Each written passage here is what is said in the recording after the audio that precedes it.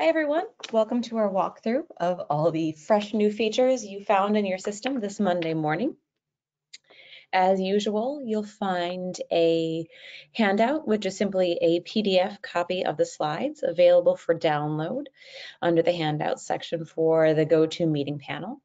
That is there for you during the meeting, but will not be provided in your follow-up email. So if you'd like to grab that, please do so now. Of course, if you miss out, I'm happy to send those to you. I think I've met all of you before, but if not, my name is Megan. I'm the Director of Client Training and Engagement at Exxat and your fearless leader for today's webinar.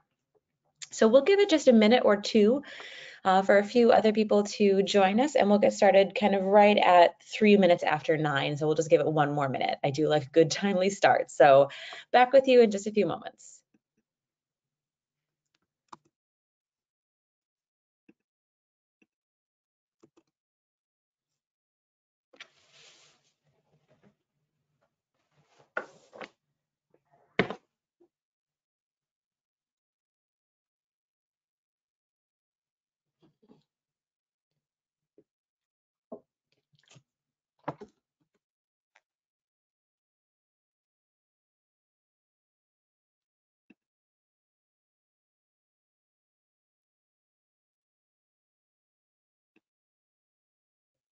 All right, why don't we go ahead and dive in? I don't want to keep you guys waiting. So as I mentioned, these are the new features that you'll find in your system as of Monday of this week. So as you know, we release new features every 6 to 8 weeks. So you'll look for our next release coming up at the tail end of April. So let's take a look at what is new in March. As usual, we'll go section by section through the system. I'll show you some screenshots highlighting what is new and talk you through how those features are best utilized. If you have any questions that come up throughout our webinar, you can use the Q&A panel. I'll keep an eye on that as we're meeting. And I'll be happy to pause and take questions at any time. So go ahead, interrupt, ask your questions. I actually love being interrupted. Otherwise, I'll just keep talking. So without further ado, let's take a look at what is new. So we're going to start first with the student side of things and what's new in the student section.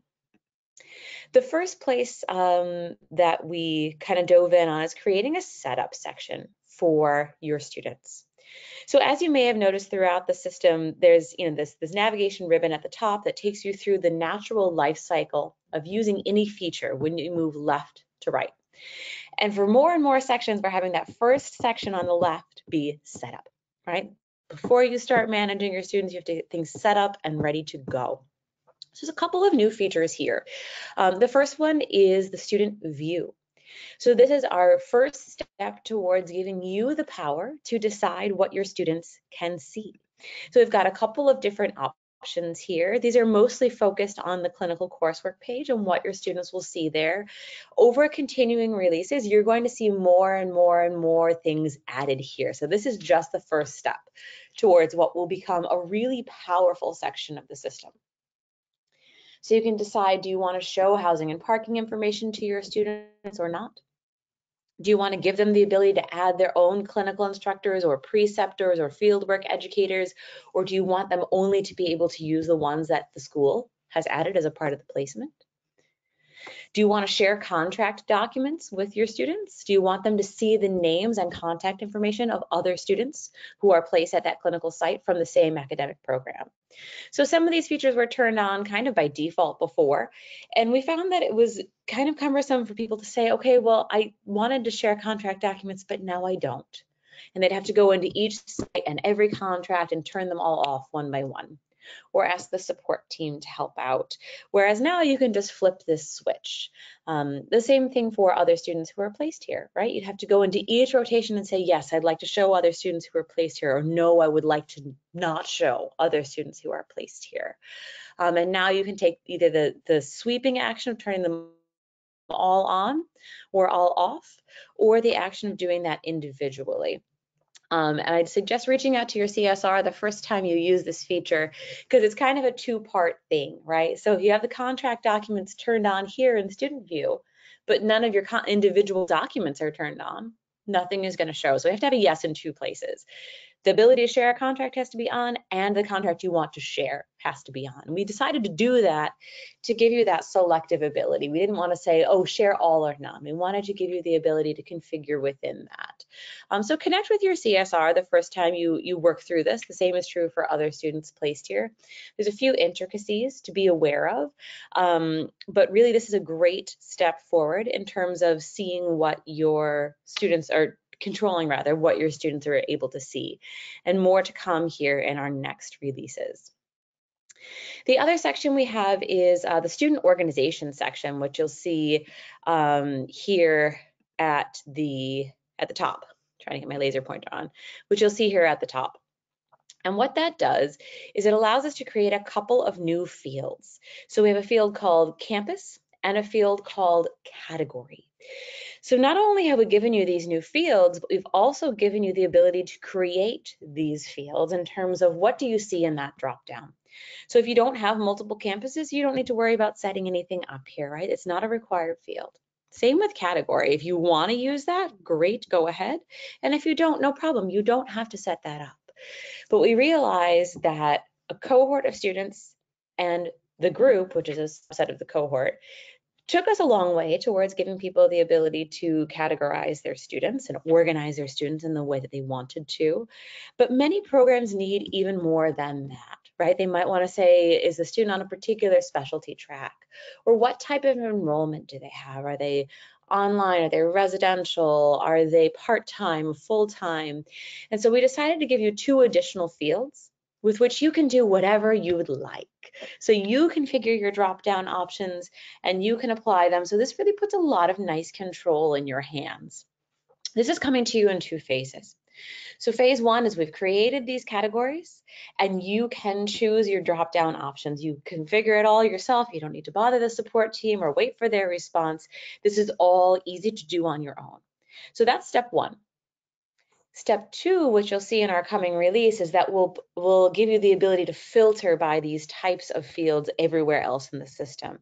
So for example, today, if you wanted to say, I'm making placements, let me focus only on the students in this category. Or I'm checking learning activities, let me focus only on the students at this campus. We don't have those filters available yet. So you can get started with configuring this. The filters are available within the student section, but they are not yet available for you elsewhere in the product. That's phase 2. That's coming in our next release. But this gives you guys the time to get started with creating these categories and laying the groundwork for organizing your students in the way that you'd like to. We've also finally connected the dots on requirement tracking. So when you make a placement, you select the program requirement at the time of making that placement, and you do that right here. And what happens when you select the program requirement? For example, I selected family medicine here. It used to be that was kind of an information only field and it didn't do much. But what we've done with this release is we have, I'm sorry, my laser pointer is going crazy here. We have made it now so that when you update a requirement at the time of placement, that carries forward to the student's profile, and they can see sort of what's going on. That automatically updates the student's profile. They see their green check mark or their red X, and it's immediately visible to the student. Before, you had to update that manually. So we've taken away that manual work. A couple of things to make sure that you guys are aware of here. So this is going to be in place for all new placements moving forward. So for placements that you've already made in the system, this is not going to be retroactively applied, right? Because we know that you guys have likely either taken the time to update these manually or don't much care to update them. This is not something that's a priority for your program. So this will apply only for new placements moving forward. If you make any changes to a placement in terms of the requirements that it meets, that will update, no problem. What we're still working towards is figuring out how to handle the situation of you've deleted a placement, right? So if you delete a placement, it will not become unchecked on the student side. So again, another example of phase 1. We're continuing to make progress, but this idea of when you check it at the time of placement, it checks it on the student's profile and it updates on the report as well. When you make changes the student's placement, it updates on the student's profile, it updates on the report, and we're still working through a few other pieces of that for the next release. The other thing is when this green check mark goes into effect. So right now, the green check mark will go into effect on the student's profile on after the last day of the placement. So for example, if the student's placement ends today, March 30th, then we would see the green check mark appear the morning of March 31st, because the system knows with relative certainty that the student has then completed the placement. That's also up for debate. We're working hard on deciding, is that the right time to do that, or is that a little bit too late to do that? Some people like the idea of, as soon as I publish the placement to the student, then that should be checked off. So I'd love to hear from you guys what your thoughts are about the timing of when that green check mark should go into effect. Many of us internally have our very strong opinions, but of course the most important opinion is yours. So we'd love to hear about, when do you feel that green check mark should be checked? And again, just drop me a note by email if you have any thoughts on that. We would love to hear from you guys. But putting together the pieces here and a big step forward, and we will continue to build on this in coming releases. All right, we've also now taken contact information and put it as a part of the profile. I'll be honest with you, this always felt a little unnatural to me that a student's address was not part of their profile. We kind of segregated it somewhere else. It felt a little unnatural for our students as well. So what we've done is we've taken that and we've combined it together. So now across the top ribbon, you'll see one less section, because contact information, including emergency contact, addresses, phone numbers, those types of things, are now a part of that profile information. So a little bit more streamlined, a little bit more intuitive. All right. Additionally, we've made some edits to how a student shares their profile link. So of course, you know, a student can share their profile link using this button in the upper right. You guys as school users can do the same.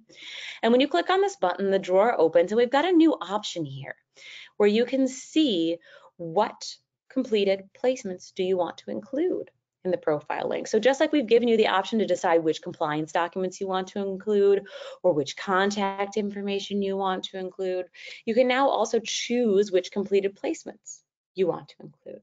So you can check the box once, that will include them all, or you can do so selectively. That's really nice if a student was particularly if a student was unsuccessful in a placement, you might not want to share externally that those placements had happened, because of course the world of healthcare is small and you never know who's going to know whom. Or you may just choose not to share those because it's not relevant for the information that you're sharing or the reason that the profile is being shared. So just one more layer that allows both you and your students to customize what information is included in that profile link. And again, you'll see this available when you use the Share Profile Link button in the upper right corner of the student's profile. While we're in the upper right corner of the student's profile, I also want to point out the View As button. So you guys are likely very familiar with the View As feature. This is a feature that, of course, lets you do exactly what it says, view the system as the student, right? So if you click that button, you would see the system exactly the way that Grace sees it. This button has always lived here in the top right corner of a student's profile. Additionally, it used to live all the way to the right on your list of students. When you first land on that student's page, you used to be able to scroll all the way over to the right and you would see that button listed there for every student. We have removed that because we found that most people were going into a student's profile and doing it directly from there. It was sucking down a lot of valuable real estate and it wasn't really being used that often. So now if you want to view as a particular student, you open up their profile and you use the button in the upper right. So that is what's new in Students. I'm going to go ahead and move on to Sites, but again, please interrupt me with questions in the Q&A if anything comes up. The first thing that's really exciting in Sites is that we've made the search feature so much better. So we did this for our Students section last release. We're doing this for Sites section this release, and you'll continue to see this rolling out for more and more sections. But essentially what happens is when you're on that first page, of all of your sites listed out, and you apply filters or you search for any criteria, and you leave that page by going into a site's profile and you come back, it used to be that you would lose your work, right? Your searches or your filters would be cleared out, and that's no longer the case. So we've made your search or your filter what we call sticky. So anytime you go back to your list of sites, it's there waiting for you. You can easily clear it out, start fresh, but you won't be losing your work now, which is really nice. Additionally, the search bar is now a smart search. So you don't have to pick from the drop down, oh, I want to search by state and type in the state, or I want to search by site name and type in the site name. You can type whatever you'd like into that bar and it's going to search. So it works a lot more like a Google type search might work. You type in whatever and you just hit search. No need to choose a parameter. So nice improvements in the searching and filtering capabilities here in Site that mirror what we've already done in Students and what we plan to do in other sections of the system. So just like we had for Students, we also now have for Sites set up. And what you can do here, again, you'll see this continue to grow. And the first thing that that we've put in there for you, right now it's labeled lookup management. I don't care for that label. We are working on improving that. But these are all, we looked at all the different ways that you can organize your students by adding their campus, by adding their group, by adding their category. Same thing here in sites. We're giving you that ability to create site categories and then add those to your sites. So for example, you may have sites that use only for Practicum 2, right? So you might create a category that says Clinical Practicum 2, and you would attach that to the site or to the location. So this is that first step of putting the control in your hands and letting you decide how you want to configure the organization of your sites and of your locations. This categories field can be used to selectively do a lot of things like send a slot request or send emails or any other kind of site outreach that you'd like to do. So a really powerful section that is making a comeback. We had this in our older version and we thought, okay, well, we've got our tags, that should work well. And, we really talked with a lot of clients who told us how helpful they found this feature. And we've brought it forward now to this version as well. So site categories are there for you. What's wonderful is that they behave in the exact same way that all other items in sites and locations behave. So just as if you set a requirement at the site level, it would be automatically applied to all locations, or you put a setting at the site level, it's automatically applied to all locations. Same thing with your category. If you put a category at the site level, it's automatically applied to all locations. But you can go into an individual location and apply a category just to that location or make any edits that are needed. So this sort of inheritance from sites to locations works exactly the same way as it does in documents, in settings, in requirements, right? It's that same logic and that same workflow of whatever's added at the site applies to all locations, and then you can make individual edits at each location or add information at individual locations. So that same workflow applies here too. So really nice consistency. Speaking of locations, we have redesigned the way a location page looks. So you may recall before, if you went into a location, you would see the list of all of the locations listed on the left, and then you'd see a secondary navigation ribbon at the top, and it was a bit confusing, honestly. Those two ribbons looked a lot alike, and it wasn't always clear where you were. We also found that people were not moving between locations very often. So what we've done now is when you're in a site, perhaps we're in the site Alliance Medical Center, and I said, okay, let's go to locations. Instead of seeing that list of locations on the left and the profile for the location on the right, what we're showing you is just a list of all of your locations. And once you select the location where you want to work, you'll see a very clear navigation panel on the left. So you're not seeing anything about navigating through and within the site. You're just right in the profile for that location. Clear, easy to understand. Your screen is not cluttered with a lot of other information that you likely weren't using. And everything else about this is exactly the same.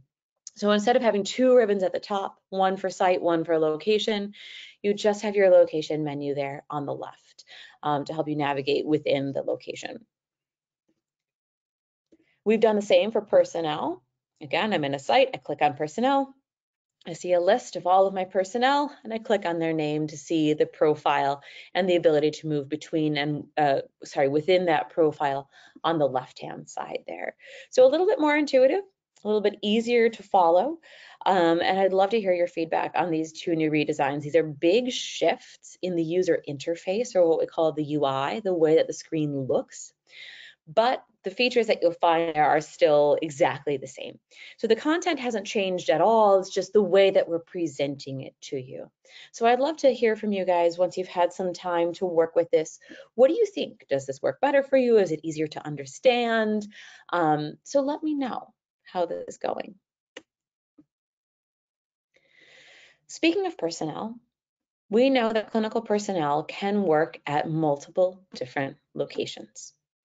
We also understand that clinical personnel may work at locations that are associated with different sites. For example, as a therapist, I may work full-time at a hospital, but then part-time, I may also work at an outpatient clinic that is not affiliated with the hospital. So when you're associating a person, it's the same workflow that we had before. You'll put them at the site and you'll say, okay, which locations do they work at? And you'll do that by going into the profile for that person and clicking on associate location. And what you'll see first is the ability to associate that person with locations from that site, right? So we're in Alliance Medical Center, we've gone into Adriana's profile, and the first thing we can do is associate Adriana with locations from Alliance Medical Center. But the second step in that process is I can also associate Adriana with locations from any other site in the system. So before, there used to be a bunch of additional superfluous steps of associating sites and a lot of unnatural steps that didn't necessarily feel as intuitive as they could be. And we decided just to take all those out because really any person can work anywhere. So first you'll say, okay, do you want to associate this person with any of the locations that are part of this site that you're in? And then the next step is, okay, well, what other sites? Anywhere else. Right, so you can search from all of your locations within the system and decide where else Adriana might work. And then, of course, you'll assign the roles. What does she do at each one of those sites? And then formalize and finalize those associations.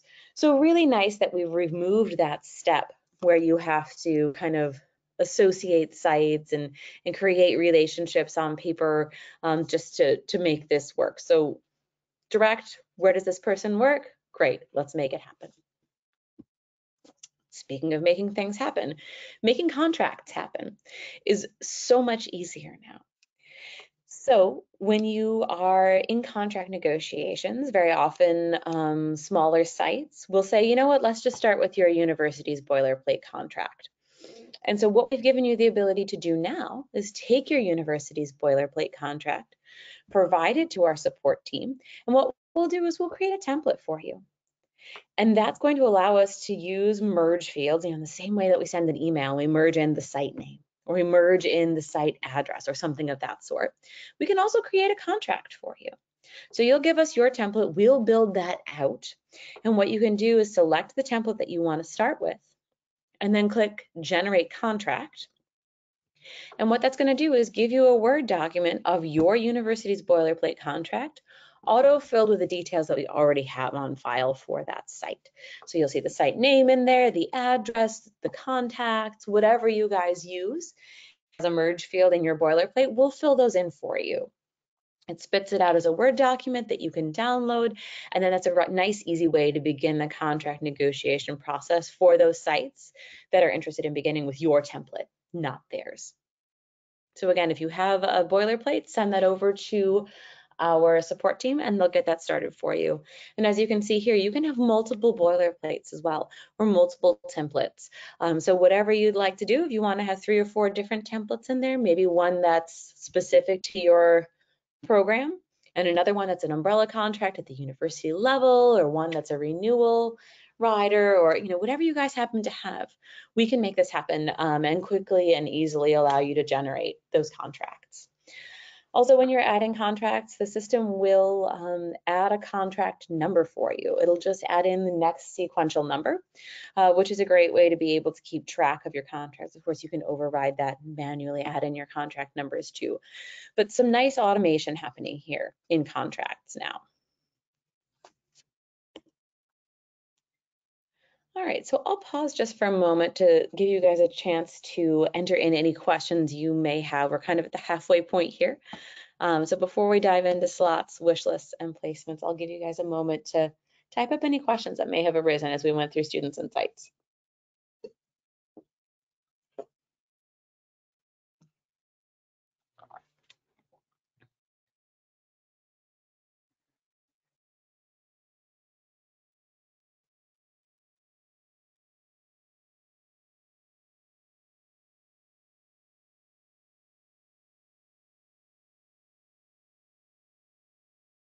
All right, I'm not seeing any questions in the Q&A. So let's move on with what's new in slots, wish lists, and placements. So we now have a slots dashboard. And it's interesting for people who came on to version 4 very early on, this slots tab was just kind of a laundry list of all of your slots. And we kept saying, it's gonna keep getting better though, it's gonna keep getting better. So we gave you the ability to filter, then we gave you the ability to email a slot, and now we're giving you some nice analytics.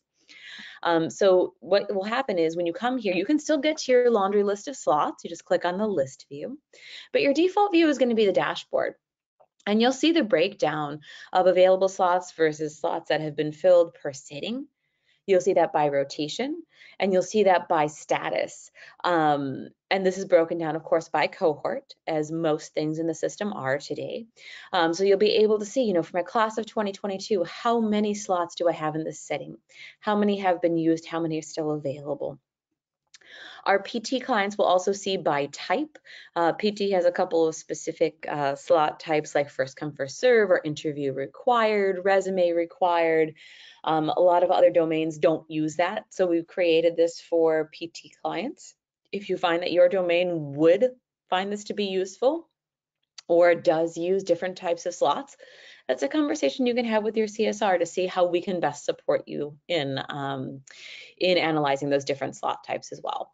So a nice visual overview of the slots that you have. Again, you'll just go to that same place that you used to find your laundry list, and your default view is now going to be dashboard, but the laundry list is still available to you in that list view. In the email interface for sending slot requests, we have a bunch of new things available here as well. First and foremost, for emails that you have scheduled, you said send them later and we haven't yet sent them out, you can stop that. So you can say, I scheduled that to send that next week, but I actually don't want to. So you can select that and then click cancel. You can also resend any email. Perhaps if you're speaking to whoever you sent the email to and they say, you know what, I never got that. You can come here and quickly resend that. It's like, well, you got it, you opened it, right? Or you got it, you clicked the link. We can see that kind of stuff, but they may have lost track of it, and that's okay, right? So you can just quickly and easily resend that email too. So really nice improvements to this interface. The other thing that we've improved is your slot request response report. So our PT programs all sent out their request for slots for the upcoming year on March 1st. And so they're very focused on analyzing what responses are coming in. This report is available for all domains because everyone does send that slot request. You just do it at different times of the year. So we have made some refinements to this report. The first one is that we can see not only that a slot was offered, but now we can see by whom and who made the most recent update. So in this top one, we can see David offered the slot, but John came in and made an update to that slot on March 16th. So you can see who made the original offer and who made any updates or any edits to that offer. Additionally, you used to just be able to see like, yes, a slot was offered, but you couldn't see what type of slots were offered or how many or what sitting. And so now we've added an additional tab to this report that tells you exactly that, right? What's the site, what's the location, what's the setting, how many students can they take, what is the status of that slot, the type of slot, supervision, all the good details are here for you now. So lots and lots more information on the export of the slot request response report. For our PA clients, we have now the ability to create a setting-based wish list. So this is for the instance where you don't want students to select from slots that have been offered. You don't want students to select from the list of clinical sites that you have. You just want to hear from the students, all right, what settings are you interested in? Like, is your top choice pediatrics? Is your top choice emergency medicine? Like, where are your interests? So this is what that type of wish list will do. So what happens is you'll set it up in the same way that you would set up any wish list. And again, if you need more help on that, your CSR can take you through. And the student will see something like this. Now, bear with me on this screenshot. It's not a very clear screenshot because there's a bunch of junk data. But essentially what this would be is your list of settings that you have configured for your program. So you might see family medicine, emergency medicine, general surgery, pediatrics, OBGYN, something like that. And the students will see just that list of settings that you have created for your program. And they'll be able to add or remove them to their preference list over here on the right and decide what order they want them to appear. So they can say, hey, yeah, let me put inpatient acute general on there. And let me drag that all the way up to be my first choice. And then inpatient neuro rehab, I don't want to put that on there. Actually remove it, those types of things. So students can create a wish list predicated upon simply the settings in your system. No need to focus on sites, no need to focus on locations or slots, just the settings. And as with any other wish list, you can configure questions, open-ended free text questions, and then the student can review and submit their responses. Of note, a student's preference on a setting-based wish list like this one cannot be used in our auto placement algorithm yet. We're still working towards that. So right now, this is kind of an information only, a way to gather from your students what are they interested in. And we're continuing to work towards how we can use this information in an auto placement sort of scenario. So for right now, it's just gathering their preferences for your information or for analysis kind of outside of Exxat, and we'll continue to work towards a solution. The other thing that you can do is thinking about that laundry list of sites, right? Remember we said we go to slots and we can pick the dashboard view to get that overview, or we can look at the laundry list. If we're looking at the laundry list, we can email slots to students, which we've had the ability to do for a while, but now what we've done is given the students the ability to do something with that. So again, continuing to take steps forward. So for example, if I got this slot from Abundant Health and Rehab, and it turned out this was a first come, first served slot, I wanted to let my students know about it right away. I wanted to email them to tell them about it, or I want to put this on their dashboard. I want to say, hey guys, we just heard from Abundant. Let me know if you're interested. We got to act fast. That's the type of situation where you might use this feature. So you'll check the checkbox, and you can either choose to send an email or publish those slots. And we're going to take a careful look at published slots because email slots has actually been there for a while. So looking at published slots, what you do is you decide the students that you want to share it with. It could be all the students, or it could be, a select number. And then you'll click the publish slots button. And what that does is on the student side, when they log in, they're going to see, oh, 4 published slots. Interesting. They can click there and they'll see that list of 4 published slots and be able to say, I'm not interested, or, oh, I am interested in that slot. And that communicates over to the school side. The student will see the confirmation, and the date and time on which they said that they were interested. And then on the school side, what you'll see is, okay, I have a student who is interested in this slot. So right now, this is where the workflow stops. So before we were only able to email, now we can publish and gather interest. And then our next step is going to be making a placement from that. So you can see that one student is interested. You can click to learn who is that student.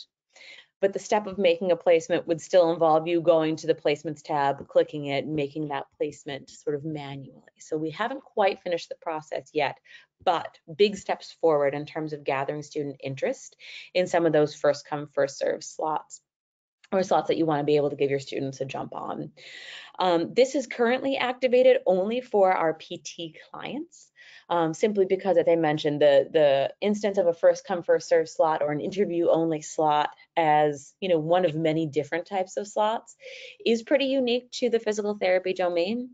That said, following our next release rather in late April, if you want to use this, let us know. And I'll remind you guys of that during our next walkthrough. So available for PT right now, and then we can turn this on for any other professions after our April release. So sometimes you place your students by group, right? You have multiple students placed at a single location. And so something like this example here, right? Mary and Rachel and Amy and a different Mary are all placed at Palomar. So if we're sending an email notification to Palomar, we can, as you guys know, decide to send, okay, an individual email for each student, right? So 4 students means 4 individual emails. Or we can send one email to the site that says, here's all of the 4 students who are coming. All of that information in one email. Of course, the group email is great when you're sending it to the site contact. The separate email is great when you're sending it to the site contact with the intention of them forwarding it along to the individual instructing clinicians. You've got 4 students, 4 individual instructing clinicians. HIPAA and FERPA wise, we don't want to give the link to the other 3 students to an instructor who's not working with them. But if you wanted to send this only to the site contact who needs this information for all students, you can, of course, say group all these placements in one email. And when you do that, you're going to get your same usual email template editor, and there's going to be a new merge field that allows you to include the student's profile links. So it used to be when you sent group placements, there was no way to include the profile links. We didn't have the ability to have multiple links in a single email, but now you do. So there's a new merge field available for you there to be able to include multiple profile links in a single email now when we're sending those group emails. Statuses are also improved when I'm emailing or a student to let them know about their placement, or when I'm publishing a placement to a student. It used to just say placement published. Well, okay, when? If my student is saying, I'm not seeing it, it's helpful for me to know, like, okay, I published it 2 weeks ago, or, oh gosh, I didn't publish it. So it just used to say published, and we've now added in the date. So not only do you know that it was published, but you also know when, which really helps you problem solve with your students. In our learning activities section, we've now added in a reports tab, which allows you just to be able to access all of the raw data reports from across learning activities.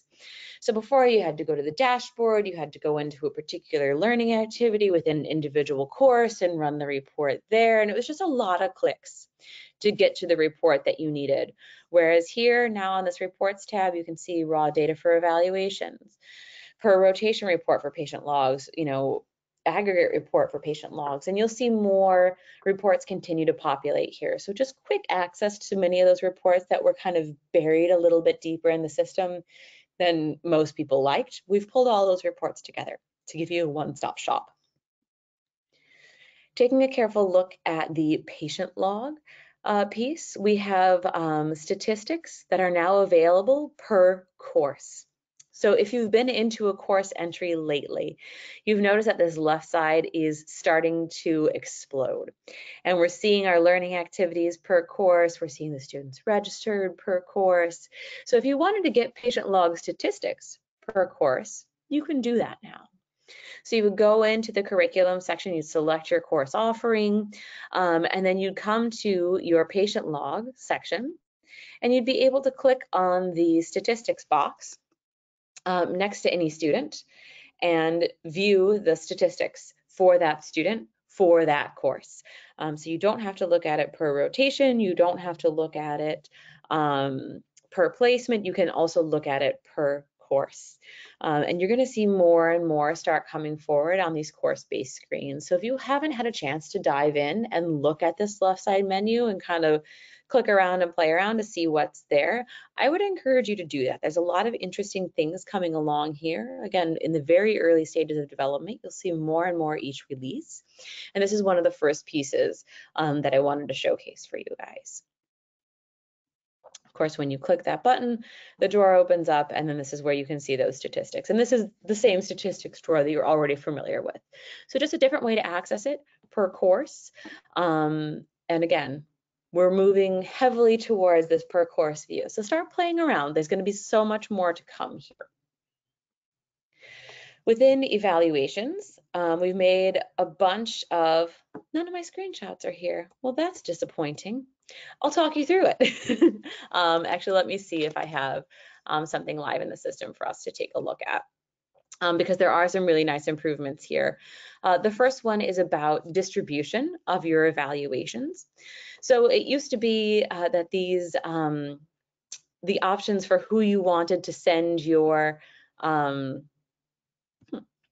these evaluations to were limited, and very difficult to understand. So it would say like POR, site staff, supervisor, and POR and supervisor are not fields that we have anywhere in the system. So now you'll see easy to understand labels like the preceptor that was added by the school, the preceptor that was added by the student, the site at the staff. The staff at the site. I apologize, guys. I've not finished my coffee yet today. So easy to understand who you're selecting, and I apologize that I don't have a good example to show here. Let me see if I can. Yeah, I'm not sure that I'm going to be able to find one on the fly, and I apologize. But the big improvement here is that these drop-down options are much easier to understand. When we look at our review screen in evaluations, we also see a number of improvements there as well. And I just realized why I can't see anything. I'm in the wrong cohort. Let's give that another try. Great, okay, we've got data now. So let's say I wanted to distribute the evaluation for Patty Gonzalez, and I really only wanted to send it to the preceptor that I, as the school, added. I can just uncheck this, say, okay, I want to send it to Patty, and just the preceptor added by the school, and proceed from there. So much easier to understand drop-down values.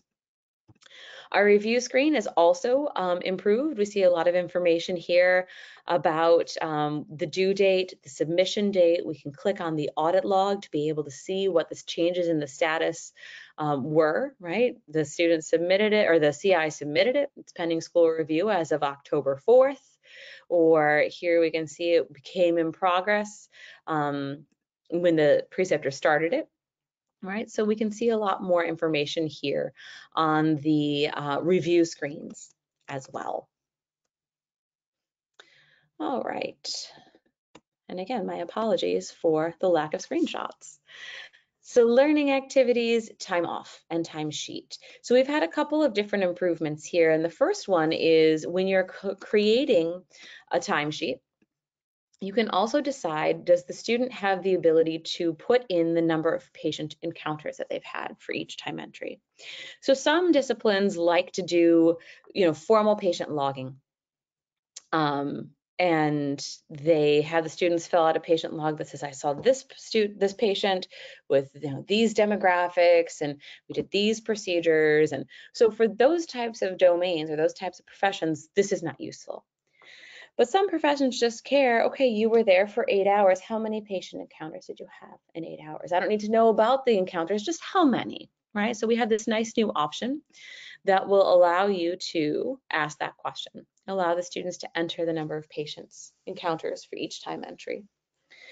Additionally, when students are adding in time entries, they can also say that they've taken a break.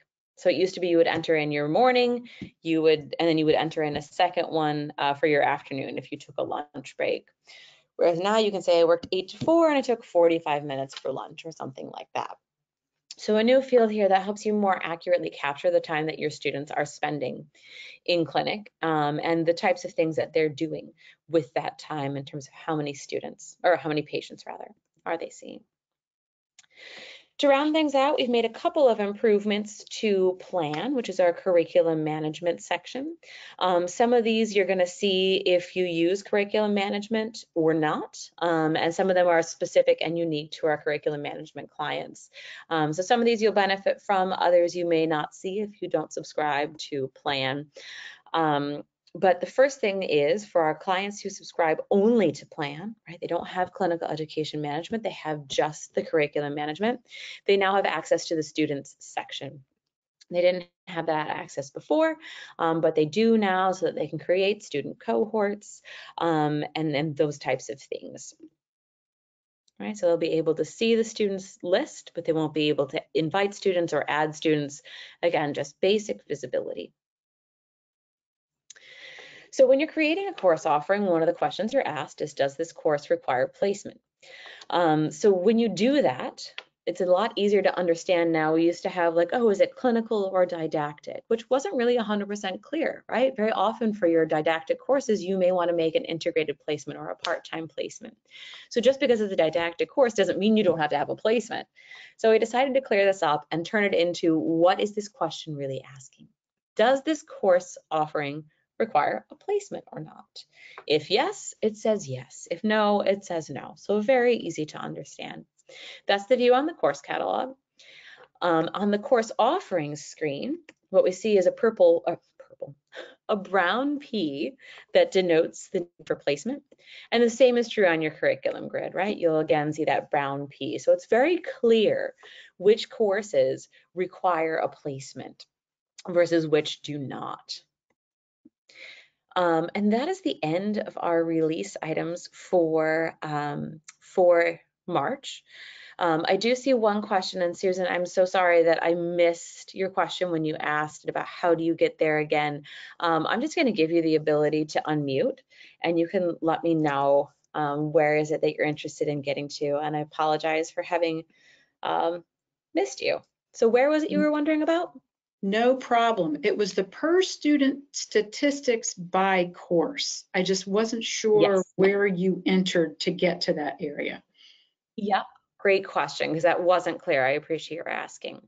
So what you'll do is you'll go to curriculum, right? So again, we're going in by course now. So we're not going in, through what we call our cohort-based screens, right? So when you go to learning activities, everything is by cohort. We've got our class of 2022 filter on here, and then we go in per rotation, right? We say block 1, show me my patient logs. So if you wanted to do that by course, you first select the course. So you go to curriculum, and then you will select your course that you're interested in. And then under course activities, you'll see patient log, and then that's where you would go. Unfortunately, I don't have any students who have done patient logs for this course, but this is where you would find that information. I'm going to just go ahead and put on a filter that's going to help me find that more robust data. There we go. That should help.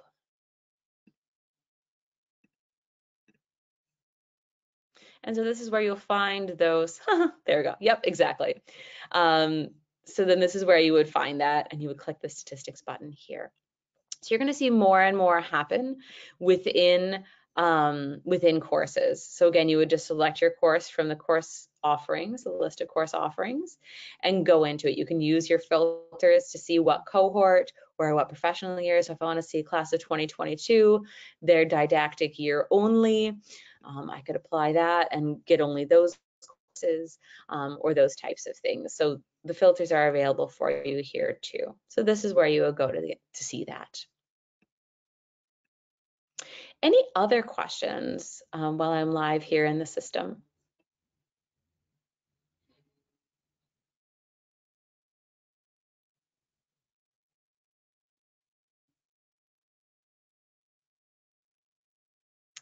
All right, one other thing I wanted to let you know about for our clients who use our curriculum management platform is shared course offerings. And basically what that means is if you have a course that's on 2 different curriculum maps, say for example, you've got a course that, 2 different groups of students take together. So you're doing a map for your class of 2022 and you're doing a map for your class of 2023. But actually 22 and 23 have taken the same course at the same time. They were all in the classroom together. You shouldn't have to map that one course 2 times, right? So if you have a single course that's on multiple curriculum maps, and those maps are set up in the exact same way, for example, class of 2022 and class of 2023 all took their anatomy class together, fall of the 2022-23 academic year. They all sat there together, they all took the same courses, and both curriculums, or both cohorts rather, you're mapping to the same accreditation standards, right? So you're mapping class of 2022 to CAPTE Standard 7s, you're mapping class of 2023 to CAPTE Standard 7s. Again, you shouldn't have to do that twice. So now we have the option to see it as a shared course offering. So it's the same course offering on 2 different curriculum maps, but those curriculum maps are set up in the same way. You only have to map one. So it saves you a lot of work. That's a pretty convoluted pretty convoluted feature if you haven't yet used our curriculum mapping. It's a huge time saver if you have used it and you understand what that means. So connect more with your plan CSR if that didn't make sense to you. But again, big time saver. You can map a course once and it will reflect on any curriculum map where the setup of the mapping is the same.